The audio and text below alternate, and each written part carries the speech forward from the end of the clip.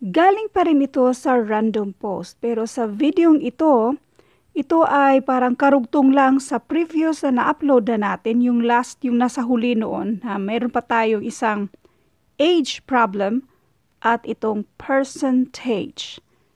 Pero before we will start, i-shout out muna natin, i-mention muna natin yung mga sumagot doon sa previous na videos natin. Si Criza Marie Martinez, ang sagot niya ay 24, which is correct. Kay AJ Boy Navajas, 24. Kay Joseph Ilandag. At itong si Dominador Maginto Jr., 24. At doon naman sa age problem, meron tayong dalawang tamang sagot. Galing kay L. Jabon, ang son ay 10 years old, si father ay 40. Galing ulit kay Dominador Maginto Jr., yung present age ni son ay 10 at si father ay 40. At para naman sa mga bago pa sa channel ko, ito yung FB natin. Ito namang Philippine Civil Service Review for All at iba pa mga FB groups na lagi nating tinatambayan. Marami tayong mga members na haping sagutan yung mga tanong ninyo, or kung gusto nyo ng mga libreng printable na reviewers, punta kayo sa files ng mga grupong ito. At para naman sa detalye kung paano mag-download, please see description para sa link, para sa instructions kung paano gawin yan. Otherwise, i-PM nyo sa akin yung email nyo. I-PM nyo, pero ilagay nyo kung pang AFPSAT na reviewer ba or sa civil service exam. Anyway, ito naman yung FB pages natin na posibleng makatulong sa inyo. Now, dito muna tayo. What is 20% of 40% of 300? Doon muna tayo sa pinaka-shortcut. 2 times 4 times 3, and that is 24. Kaya ang sagot dyan ay 24. Para maintindihan yung shortcut, percent. Ang ibig sabihin ng percent, yung cent means 100, means per 100. Itong is, yan yung equal sign. 20% gamitin natin yung per 100. So, 20% means 20 per 100. Ang of multiplication, 40% means 40 per 100. Ang of ulit ay multiplication at kopyahin si 300. Always remember, lahat ng mga whole numbers, meron yang 1 na denominator. Automatic yan siya. Now, let's do multiplication of fractions.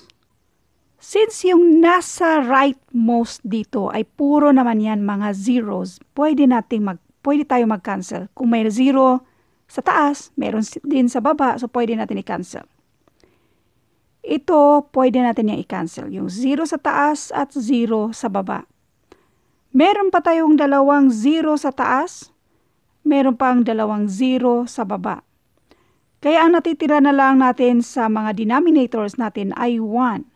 Kaya ang i-multiply lang natin ay itong 2, 4 at itong 3. So 2 times 4 times 3, and this is 24. Kaya ang sagot dito ay 24. Now dito na tayo sa age problem. Basahin muna natin. A father is 4 times as old as his son. So mayroon tayong father at son. In 20 years, the father will be twice as old as his son. Find the present age of each. Now, kung napanood nyo yung previous na video, masasagot nyo rin ang problem na ito. Para mas malinaw, isolve natin ito using table method. Isulat natin si father at yung son. So, yung edad nila now.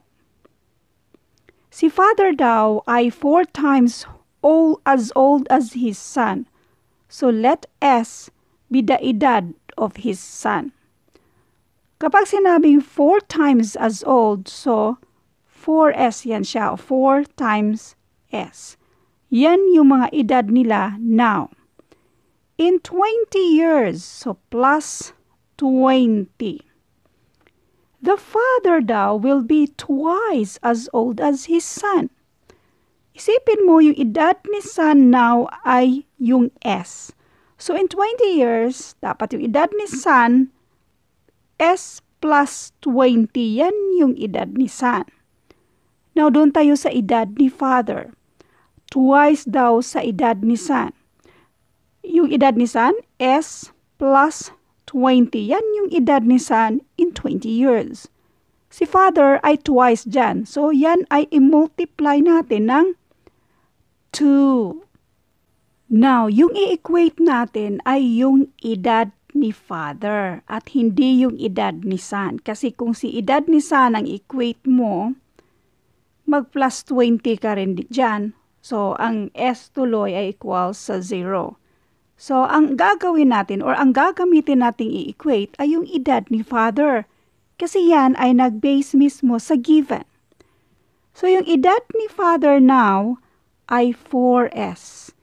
Yung edad ni father in 20 years ay twice dito sa S plus 20. Ngayon, para maging equal yan sa edad niya now, yung 4S ay ating adan ng 20 para maging equal siya in 20 years. So ngayon, ito na yung equation para ma-solve natin yung value ni S. Dahan-dahanin na natin. Dito muna ang unahin natin. So this is 2S. Then 2 times 20 and this is 40. Huwag mong kalimutan yung plus sign dyan. Kopyahin na lang natin itong si 4S plus 20. Ipagsama natin yung mga like terms. Yung mga pareho ba? Pareho ang mga variables itong si 4S at saka si 2S. So, ipagsama natin yan siya. So, this is 4S.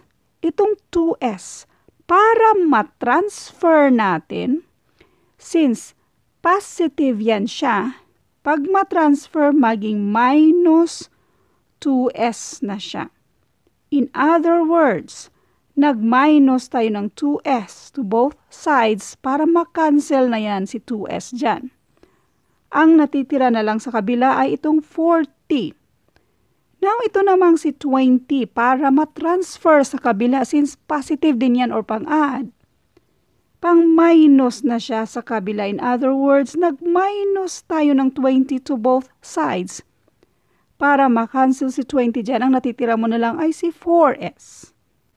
So, ngayon, itong si 4S may palis na 2S. 4S minus 2S. And that is 2S. 40 minus 20. And this is 20. Ngayon, para makuha natin yung value ni S. Since itong si 2 ay pang-multiply sa S, pang-divide na siya ngayon sa 20. In other words, nag-divide tayo ng 2 to both sides, para makancel si 2 dyan, si S na lang ang natira. 20 divided by 2, and this is 10. So, ang S ay 10, or yung equivalent, or yung value ni S ay 10. Ano nga ba yung S natin? Yan yung edad ni son. So, ang edad ni son now ay 10. Yung edad naman ni father, ano nga ba yung value ni S? 10. So, i-multiply natin ng 10 kasi si father daw ay 4 times as old as his son. So, 4 times 10, and this is 40. So, si father ay 40 years old. Si son naman ay 10 years old. Thank you for watching at abangan yung mga future videos natin.